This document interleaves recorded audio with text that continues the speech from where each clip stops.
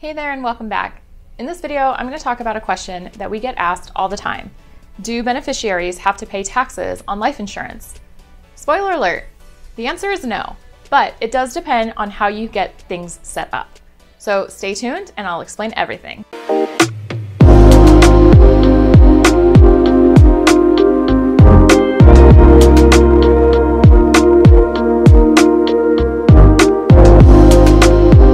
The main purpose of life insurance is to provide financial support to your loved ones after your death. Understanding any potential tax liability you may deal with is important as a beneficiary, especially if the death benefit is a sizable amount. The death benefit amount is payable to your beneficiary or beneficiaries upon your death.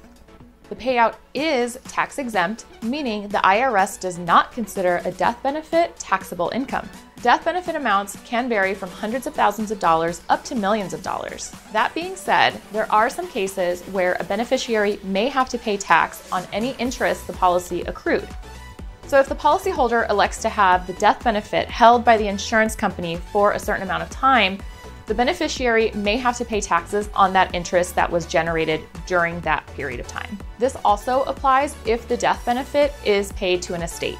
Just like any other insurance, it's crucial that you work with a knowledgeable agent who can help guide you to find the right policy for your specific situation.